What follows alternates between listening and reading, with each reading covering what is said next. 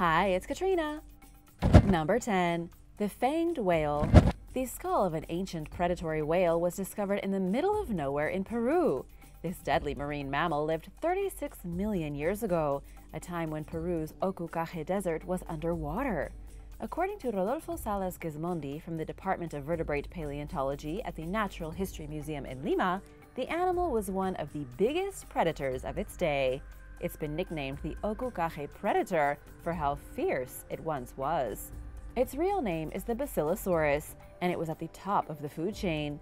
The creature grew to be 55 feet long and had enormous jaws filled with sharp teeth. This allowed it to take down fish, other prehistoric whales, and even apex predators like sharks. Thankfully for paleontologists today, one particular Basilosaurus died and floated to the bottom of the ocean, where it became preserved in sediments. The Ocucaje Desert is a hotbed for paleontologists who want to study these type of marine animals. Because it was once an ocean, and because it's now a flatland of a desert, it's relatively easy to dig up the bones of prehistoric monsters. Number 9. The Mystery Cave. Researchers in Canada were flying a helicopter across a remote valley in British Columbia's Wells Gray Provincial Park. They were looking for caribou, which makes what they found that much more impressive. Amid the unpopulated rolling hills and rocky peaks, they came across an enormous hole in the ground. It appeared to be the entrance to a giant cave bored vertically into the surface of the earth. No one had ever seen or heard of this before. As it turns out, these researchers may have stumbled upon the largest cave in Canada. Catherine Hickson, a local geologist, went to the site to check it out firsthand and was shocked by what she saw. The cave's mouth is 328 feet across, shrouded in mist, and at least 440 feet deep. There's no official name for the cave yet. Scientists are currently working with representatives from the First Nations to see if they already have a name for it. One of the first researchers who spotted the cave called it the Sarlacc Pit, a reference to the pit in the desert Jabba the Hutt threw prisoners into in the Star Wars film Return of the Jedi. Sound familiar? So far, that name has stuck in the media. A Change.org petition is now trying to make Sarlacc Pit the official name of the cave. As for why it's so big, researchers believe it was formed by melting ice flow, which pours into the cave and then tunnels for 1.5 miles before it emerges on the other side. As of right now, nobody has been able to get all the equipment needed into such a rural area to descend into the giant hole in the ground. For all we know, it could be filled with all kinds of mysterious creatures. Number 8. The Aktala Monastery. In the north of Armenia, just a few miles from the border of Georgia, in a genuine no man's land, is one of the most fascinating monuments to Christian history anywhere in the Caucasus. The monument is called Aktala Monastery, and it's situated on a plateau overlooking a river. It was once hidden inside the walls of a major fortress, but that fortress has since been destroyed. The history of this monastery begins in the 10th century, 1,000 years ago. The location was perfect for a major defensive structure to help protect the Tashir Zoraget kingdom against invaders. 2 centuries later, the Princess Miriam of the Kurikian clan ordered that a church be built inside the fortress. This became the Church of the Most Holy Mother of God, and it became so popular that the fortress transformed into a monastery. In the 14th century, the building fell into the possession of the Georgian Orthodox Church. 100 years later, a small settlement was established just at the base of the monastery. It was invaded by foreigners twice, and in the 18th century, the dome of the central temple was destroyed. Shortly after, the monastery fell into ruin. After 900 years of safety, it was abandoned and left to rot. There's nobody left at the monastery, and the only people seen here are Greek pilgrims marching through the desolate landscape to mark the birth of the Virgin Mary on the 21st of September. Number 7. Rutupiae. Rutupiae, also known as Richborough Castle, is the ruin of an ancient Roman-Saxon fort in the United Kingdom.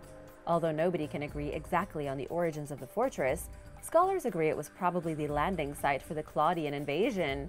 This was the successful Roman campaign to conquer Britain in the year 43 AD, turning it into the Roman province of Britannia. At the time of the invasion, Rutupiae had a large natural harbor that made it an ideal spot for the Romans. They could bring in ships, they could use them as defense, and could bring in supplies from mainland Europe.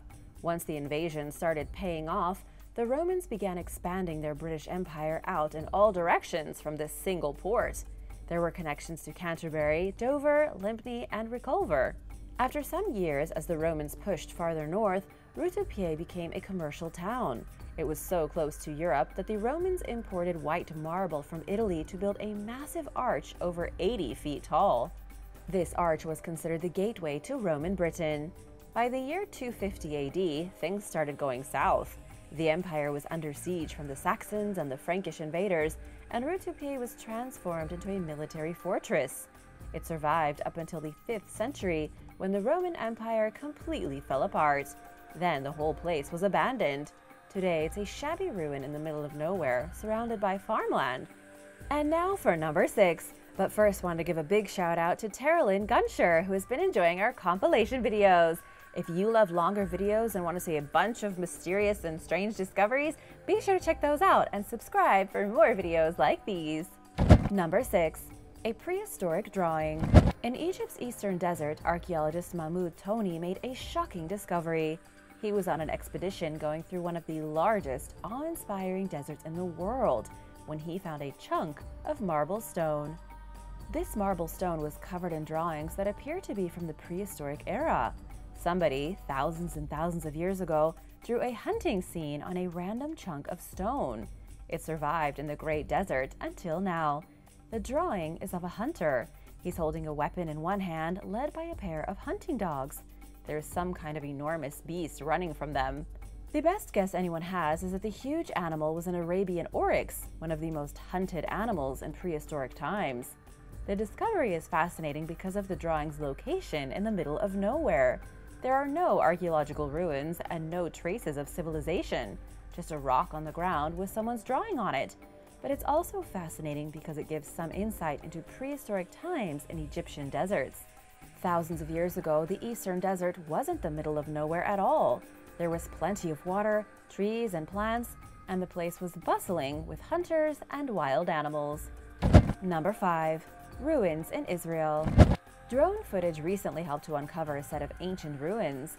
The ruins were built 2,200 years ago during the 3rd century BC, or what historians call the Hellenistic period. It was the Idumeans who made these mysterious structures in Israel's Shephelah region, a place of low hills between the mountains and the coastal plains. After archaeologists scanned the area using their remote drones, identifying the site for the first time, they went in with their hammers and chisels to do an excavation. What they uncovered is pretty fascinating. They found 2 stone altars in one of the rooms, with one of the altars carved in the likeness of a bull. It was around this time that researchers realized they were standing in what was once a magnificent temple, originally held up by towering pillars. The bull was likely a god worshipped by the Idumeans. But here's the thing, nobody knows who the deity was. There are so few Idumean temples left standing that they can be counted on one hand. These people were descendants of the biblical Edomites, desert nomads who roamed into the mountainous region beyond the Dead Sea and settled there, but they were crushed by Judas Maccabeus around the year 100 BC.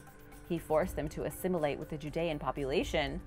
The last Idumean vanished 2,000 years ago, and hardly anything about them has survived.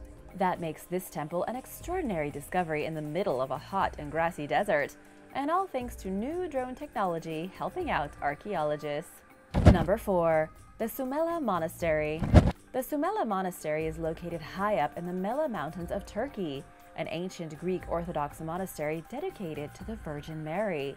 It was built in the 4th century and is one of the most isolated, oldest, and mysterious monasteries in the world. It's amazing because the monastery isn't even located in a Christian country anymore. Turkey has long been a majority Muslim nation, and it shows just how much things change over the centuries. The monastery faces the Altyn Dere Valley in the Trabzon province, and its origins are unclear. One story says the monastery was founded by a pair of priests from Athens during the reign of the Roman Emperor Theodosius I. This was around the year 375 AD. It remained a remote Christian outpost up until around the 13th century, when it received riches from the Empire of Trabzon, established in the region in 1204 AD. The monastery became even richer in the 18th century under the Ottoman Empire. In modern times, it became even more splendid. Larger buildings were installed, magnificent decorations were brought in, and gifts were sent from Greek Orthodox communities all across Turkey. It was in the 19th century that foreigners began to visit the majestic monastery, standing nearly 4,000 feet above sea level. In 1923, the monastery was deserted following the forced population exchange between Greece and Turkey. Then, in 1930, a terrible fire burned through the monastery and caused major destruction. All wooden parts of the structure were destroyed. Today, the monastery is a rare historical building in the middle of a barren, mountainous region. Number 3. Jug in a cave.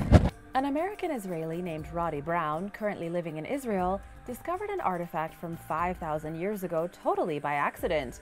He had gone for a hike with his friends near the Dead Sea when they decided to climb into a remote cave for fun. The cave is known as Cave 53, and it was the site of an archaeological dig a few years ago in 2017 by researchers with the Hebrew University of Jerusalem. The dig revealed pieces of jars, very old olive seeds, and even some scraps from an ancient scroll. Everyone was quite surprised that so many artifacts had been found, considering there had already been a previous excavation 30 years before that. The original excavations 3 decades ago had revealed pieces of the Dead Sea Scrolls. Nonetheless, Brown and his friends went to check out the isolated cave. Without even trying, they came across a fully intact jug. That may seem kind of boring, a plain old jug made from some kind of clay, but it's 5,000 years old. Somebody, thousands of years before Judaism was even a thing, before the Roman Empire, and before the Dead Sea Scrolls were written. Someone left a jug inside this cave. Finding such an artifact is like reaching directly into the past. Number 2. Ancient boomerangs. If there's one thing synonymous with Australia other than kangaroos, it's got to be the boomerang. But what a lot of people don't realize is that boomerangs are actually ancient and go back thousands of years. Just recently, a pair of employees with the National Parks and Wildlife Service came across a small collection of boomerangs in a dry creek bed near Cooper Creek. If you know anything about Australia, you'll know this is about as middle of nowhere as it gets, apparently, because I've never been. The workers discovered 4 boomerangs, though not like any boomerang you've ever seen. These were non-returning boomerangs, meaning they could be thrown, but they wouldn't boomerang back. They were taken to a laboratory to be analyzed by researchers with the Australian Heritage Services. The artifacts came from between 1650 and 1830, only a few centuries ago. Now this has created something of a mystery. According to archaeologists, boomerangs go back at least 10,000 years, but these are much newer. What researchers are trying to figure out is why they were made not to return. What was the point of a boomerang that didn't come back to a person after it was thrown? Researchers believe they could have been used for fighting, perhaps for digging, or maybe even in some strange and long-forgotten ritual. Number 1. Tash Rabat. Tash Rabat is one of the most isolated, middle-of-nowhere places ever. It's an ancient trading post located in Kyrgyzstan. Hundreds of years ago, the isolation of Tash Rabat made it a very popular destination for caravans traveling along the Silk Road. As you may know already, groups of traders, merchants, and travelers wandered along the Silk Road from China to the Middle East and then into Europe. To accommodate the explosion of travelers in the Middle Ages, outposts cropped up in many places. The more isolated the outpost, the more likely caravans were to stop and rest. Tash Rabat was built in the 15th century of pure stone at an altitude of over 11,400 feet.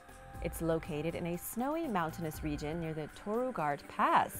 To the north is another ruined fortress that almost nobody knows anything about. And other than that, there's nothing at all in the area. The ruins themselves consist of 31 rooms, each one in the shape of a dome, once used for accommodating traveling merchants. The truth is that very little is known about how Tash Rabat came to be.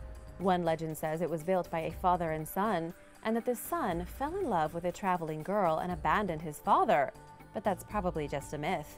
Nobody knows when the place was finally abandoned for good, but it probably happened slowly as the Silk Road became irrelevant in more modern times. These days, visitors to Tash Rabat have to be careful of altitude sickness since it's basically at the top of a mountain. Thanks for watching! What's your favorite ancient site in the middle of nowhere? Let me know in the comments below, and be sure to subscribe if you haven't already. See you later! Bye!